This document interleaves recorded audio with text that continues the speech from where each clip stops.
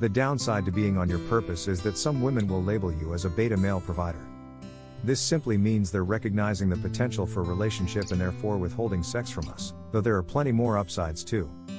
I teach men how to find fulfillment outside of women in life so we can improve our living situation happiness, which usually makes it easier when dating comes around again because these traits increase attraction factor exponentially. Women have two strategies to get a guy to be committed to them.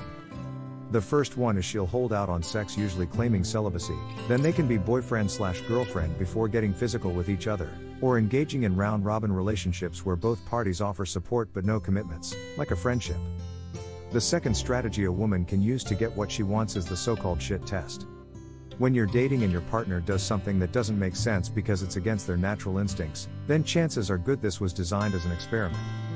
You'll notice these types of behaviors more often from women than men. However, they work in reverse when guys do them too, like with sexual acts on occasion or by simply withdrawing sex altogether if things aren't going well between two people who were meant for each other.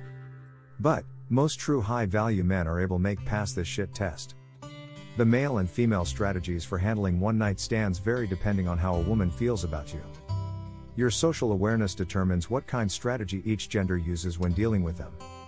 Those who have high sexual market value might find themselves withholding sex unless they're sure things wouldn't lead anywhere farther than just casual dating.